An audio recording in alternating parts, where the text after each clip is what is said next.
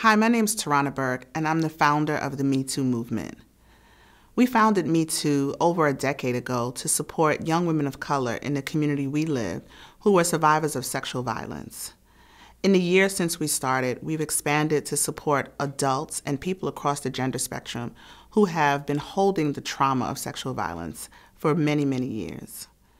Now, since the expansion or explosion of Me Too in 2017, we have a unique opportunity to expand our platform and continue a national conversation around sexual violence in this country and countries around the world. But we want to be clear about what the Me Too movement is about. There's lots of conversation about it being about taking down powerful men or about targeting people, and it's not about any of those things.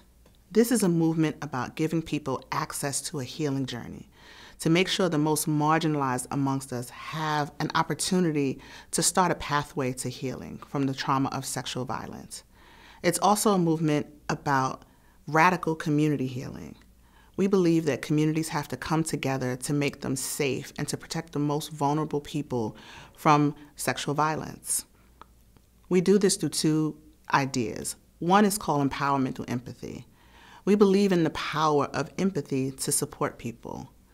When two people exchange the words Me Too, it is literally an exchange of empathy between people that says, I hear you, I see you, and I believe you. Once people have that, it gives them permission to start a healing journey. And that's what we're about. The other idea is radical community healing. And that means that in all the ways that sexual violence is allowed to flourish in our communities, we want to work against that. Ultimately, this is a movement about eradicating sexual violence. We want to teach people how to lean into their joy so that they can move away from the trauma. And we want to teach people that we can, as a collective, interrupt sexual violence wherever it lives. And we want to do that together. We need everybody doing all the work they can in all the ways they can to interrupt sexual violence.